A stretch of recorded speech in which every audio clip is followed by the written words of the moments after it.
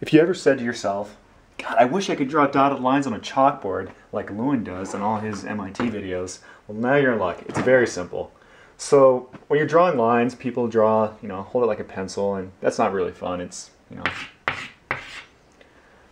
it's pretty boring. But dotted lines, those are just, that's way more awesome. So how's it done? Basically, you have a small margin here, about right there, that you can hold by, and depending on if you're going downwards, you can just kind of actually go perpendicular with the board, and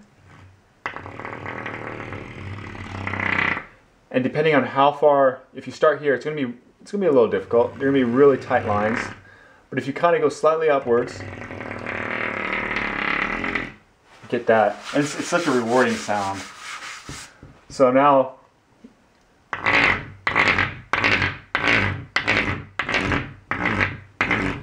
sideways is a little bit more difficult, but you'll master it. And Lewin does, he uses rulers. I don't have a ruler. I got Rage Against the Machine book.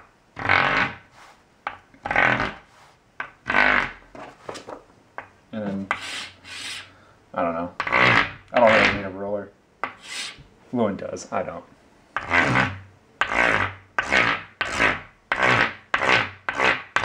And then you can practice going as fast as you can, and you just waste chalk.